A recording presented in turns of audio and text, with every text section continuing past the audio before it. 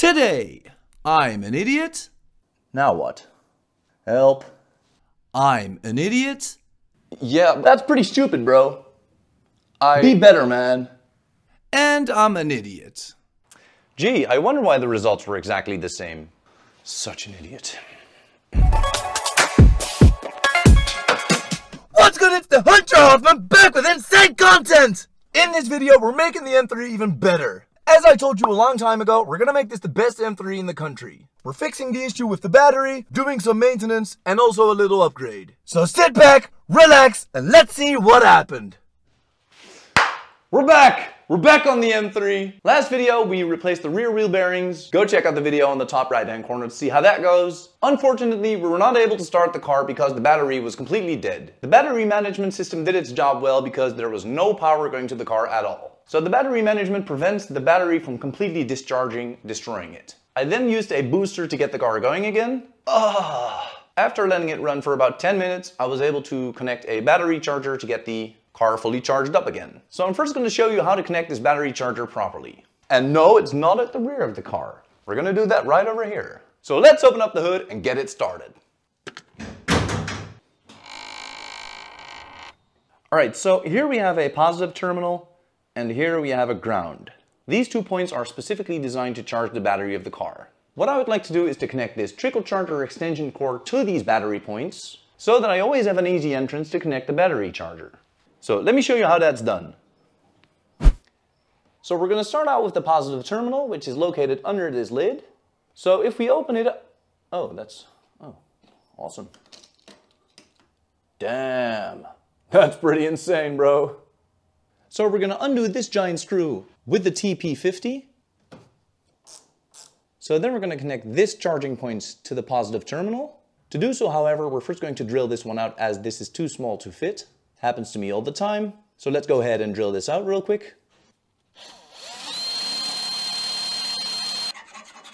Then filing away the sharp edges. Now let's give this a go. Alright, so let's see if this now fits. Like a glove. Then we're going to put back on this bolt. Yeah, that looks good. So first we're going to close up this cap. Then we're going to route this through here, like so. So then we're going to do the same on the negative part of the cable. Negative Nancy here. This one simply slides over. Good and twist. So as you can see, the positive wire goes like this, below this plastic tab, underneath this rubber part, and then held together by a cable clip in one of those holes, which is below there as well. Just clips right in. I'll put a link to these cable clips in the description below. This should cause no rattles at all. It's all pretty sturdy, so I'm happy with the results. Alright, so this is our battery charger. Gonna open up this cap, connect it like so.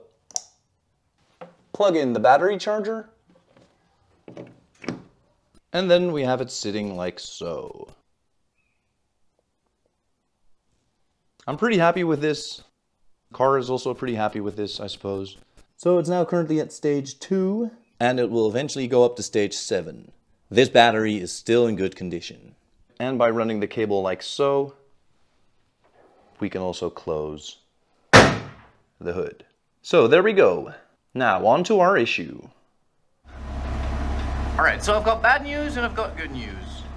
The good news is that there's no sound coming from this side anymore. However, we go to this side.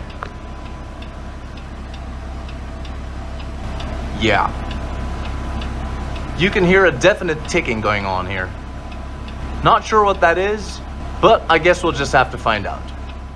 Alright, so as you could have seen by the video just now, there is still a ticking sound going on. And I may have an idea of what it's from. And it's pretty stupid, actually. So I've read something on the internet that gave me an idea of what it could be. First, I rang up the old owner and asked him if he had the standard wheel bolts of the car. These bad boys. So as you might remember, the car had spacers. I removed these, but reinstalled the longer wheel bolts. So I've read on the internet that these longer wheel bolts are able to scrape against the springs of the handbrake assembly, creating that ticking noise. So not the wheel bearings. So I'm gonna reinstall the normal sized wheel bolts and see if the ticking goes away. Should be quite something, if that was the culprit. Let's do this. As you can see, this is the difference between the stock wheel bolts and the longer wheel bolts. I believe it's only 10 or 12 millimeters, but as we men know, that makes all the difference. All right, so as you can see, I'm currently in the process of replacing the longer wheel bolts for the shorter ones. And as you can see over here, okay, let me turn on the flashlight. And as you can see over there, that is the spring where supposedly the wheel bolt is touching against, making that sound. Not sure if any of this is true, but you know, we'll just see what happens. So we're gonna undo the longer wheel bolts, remove them one by one, install the standard wheel bolts, tighten them, repeat the process for all 4 wheels, and torque them all to spec.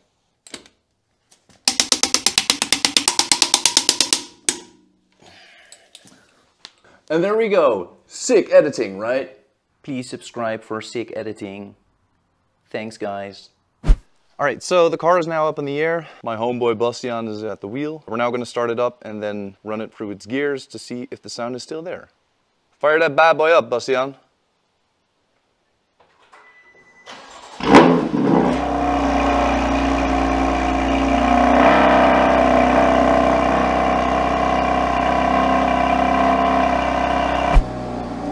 All right, so we're currently under the car. So we're now in first gear, I believe. No sound so far. No sounds here either. And this is third gear. And as you can hear, no more ticking sound. Well, that's kind of good news.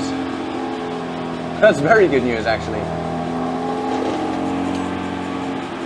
I can hear some slight drag coming from the handbrake, but that just needs some adjusting, which is fine. I'll just do that right afterwards. But no more ticking sound.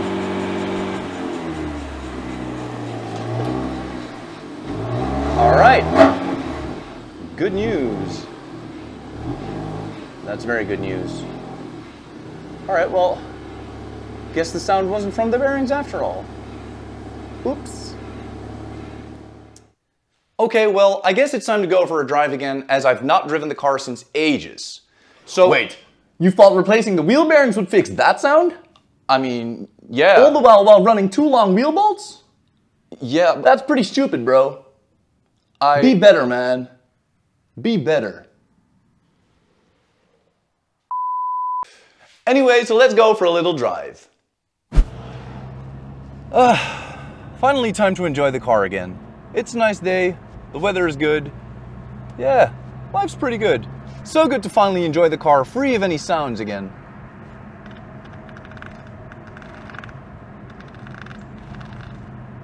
Is that from my car? Another sound coming from the car? Really? God, such bad luck. Just when I wanted to make some new content. Guess I'll have to fix that too.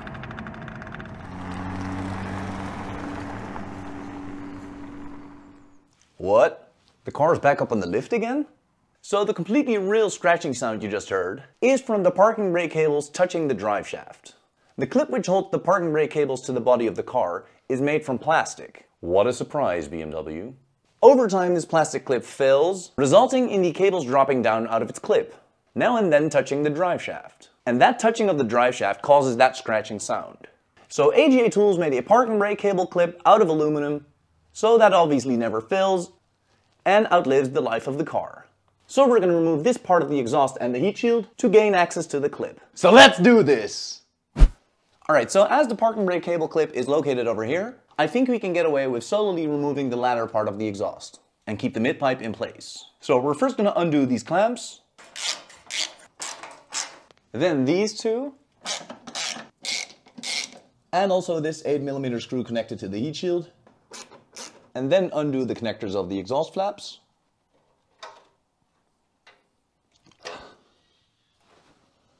And then finally these exhaust brackets. One over here, and one on the other side. Pretty ghetto, I know. There we go. Now what? Help. All right, I didn't quite think this through.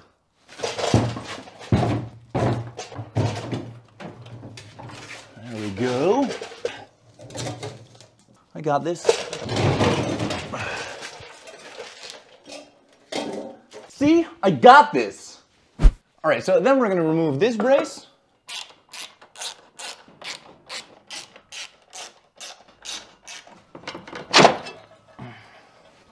There we go. So to remove the heat shield, we're going to remove 6 10mm bolts.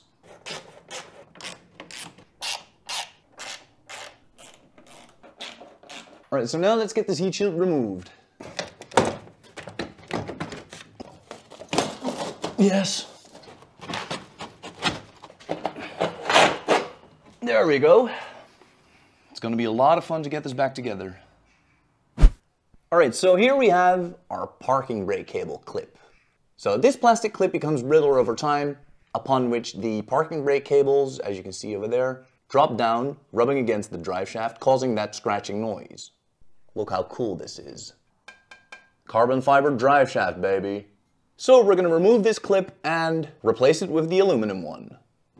All right, so with the 13mm, we're going to undo this bolt. Wait, what's this? Damn, how did that get up there? That's pretty insane though. Anyway, let's undo this bolt. All right, so now that the bolt is loose, as you can see, we're going to remove the cables from the clips.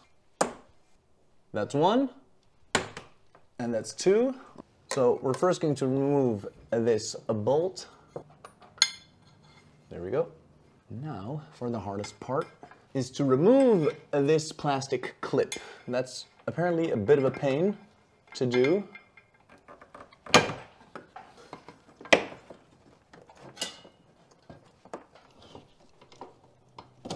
Yeah, there we go. All right. Oh. All right, well, I completely messed up the shot here, but the clip is out. All right, so, and at the moment the clip came out, my memory was full, but here is the plastic clip removed from the body of the car. So we're gonna quickly give this a clean. All right, so now we're gonna spray some silicone grease on the rubber grommet over there before sliding on this aluminum part. Like so. All right, so now we're gonna put these rubber sleeves on the handbrake cables over here. And two, spray on a little bit of silicone spray. Then we're gonna fit in the lower part of the clip. Note that with an M3, the bulkier part of the clip has to face towards the rear of the car. That's because of the carbon fiber drive shaft being thicker than a regular drive shaft. Hope you can see this.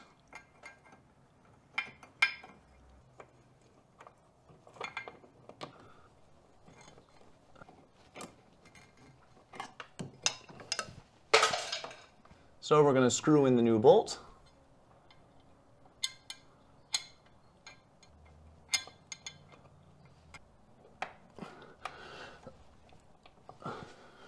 Oh.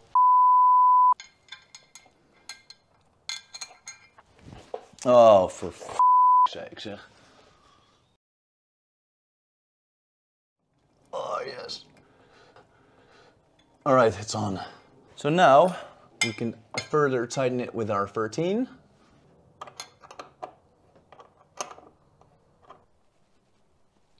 All right. Okay, that's it. It took me quite some effort, but let me show you up close.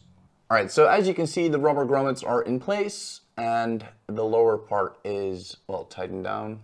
There we go. This is never ever gonna break again, as you can see. And yeah, happy with the results. All right, so since the heat shield is hidden away under the car, I don't think it's necessary to clean it. Of course it is. All right, so let's button everything up again and continue.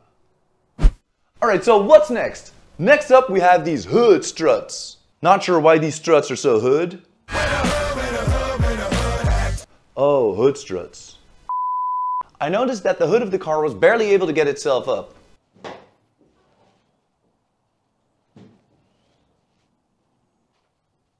Aw, can't you get it up? So we're going to replace the hood struts of the car with these OE Stabilis hood struts. So let's help this little issue and dive right into it. Alright, so before we're going to undo the struts, we would first need to support the hood. Alright, so grab something long and hard so that the hood doesn't fall down when we're working over here. I found this. Alright, that'll do. Any other golfers watching? Show me some love in the comments.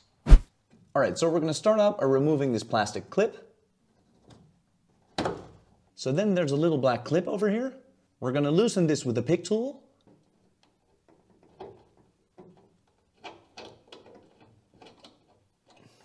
Like so. Then we will be able to remove it. Then we're going to remove the old grease with a little bit of brake cleaner. And don't worry about removing the grease, as the new ones come pre-lubed, as you can see here. And then basically the same process for the lower part of the strut. This is a bit harder to reach. That's the clip undone. And there we go. Alright, so after removing the old grease over there as well, it's time to install the new strut. You don't first have to undo these clips. The strut simply pops on the joints. Then we pop back on this clip, and that's a job well done. Then we're going to repeat the process on the other side.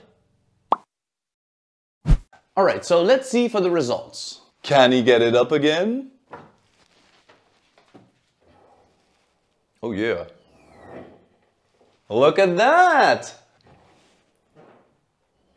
Damn! That's some powerful stuff. Oh yeah. Alright, so that's a job well done. Now let's continue at the rear. Alright, so our next issue is the opening of the trunk. The trunk opens rather violently. Oh, come here. Alright, so our next issue is the opening of the trunk. This happens rather violently. You see at the end there, it has a rather hard rebound. So I suspect that the strut of the trunk has seen its best days. So we're going to replace the strut. Let's do it. Alright, so we're first going to remove the floor of the trunk. Then we're first going to pop off this clip. Then this plastic cap. And remove this with the T40. And remove this plastic clip.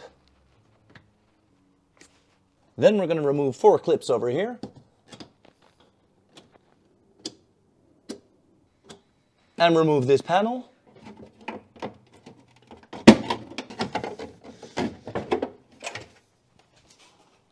And finally this clip. So we're going to take off this piece of trim because the strut is located over here. First we're going to peel away this rubber lining. Then we're going to undo this clip. Yeah, there we go. Yeah. We're also going to peel away this part of the bench. There we go.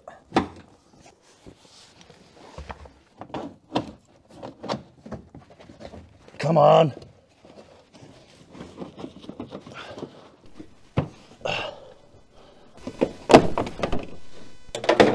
So far, so good. There was a clip remaining. It's located over here. There we go. Yeah. Come on. Yes. There's a 12-volt connection here. Disconnected. There we go. Finally. Here it is. What's this? Oh my God. That's pretty insane. Right, so here we have the strut of the hood that we're going to replace.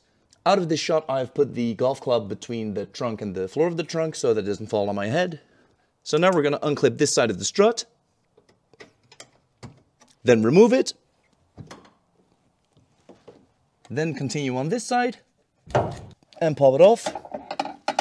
These bolt joints are both clean as they've never collected dust inside, obviously. So now we're going to pop in the new one. 1 and 2. Then we're gonna pop everything back together and see for the results. Well, I already, of course, tested this off camera and I was wrong. The way it closes now is exactly the same. It apparently has to do with the adjustment of the springs of the trunk. So let's go ahead and try that. Okay, well, this is actually pretty funny. I was about to show you how to adjust the springs of the trunk. In the meantime, I was cleaning up some stuff, and then I found this. And this is not the old strut. This is actually the new one that had to go in. What an idiot! Oh, what a loser! Yes, I'm an idiot. I installed the old strut again. I'm gonna quickly disassemble everything again and then show you the results with the new strut. Sorry. Gee, I wonder why the results were exactly the same. So off camera, I quickly went ahead and installed the new strut, and these are the actual results. Watch this. Oh, did you see the soft rebound it had at the end? One more time. That's more like it. All right, so that was all for this episode. See you next time. Such an idiot. Wat is ontladen in het Engels? Oh ja, discharge. Yeah. This is to prevent the battery... Oh ja. Wat, gozer, ja, ik ben net in een opname, ja. Install the shorter wheel bolt. Install the stock or standard. Install the stock... install the stock... Nee, sorry. Install the standard wheel. Guess we'll have to figure out what this is. Okay, guess we'll have to fix that sound too then. Nou, zoiets. Kom maar, gaan we meer ook.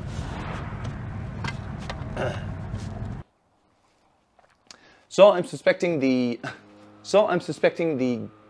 strut of the trunk hat also has.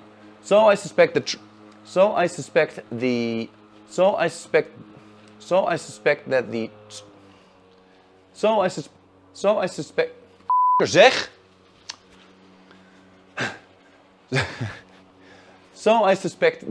strut. So AGA Tools made a parking cable brake clip. Parking brake cable clip. So AGA Tools made a parking brake and cable. Jesus. A park cable handbrake clip. So AGA Tools made a... Wat is het nou? AGA Tools made a parking brake cable clip. So AGA Tools made a... Oh, for sake. So AGA Tools made a parking brake... Ik ben echt zo brak. So AGA Tools made a parking brake... So AGA Tools made a parking brake cable... Okay. So AGA Tools made a parking brake cable clip. So AGA Tools made a parking brake... Jezus, gast. Parking brake cable clip.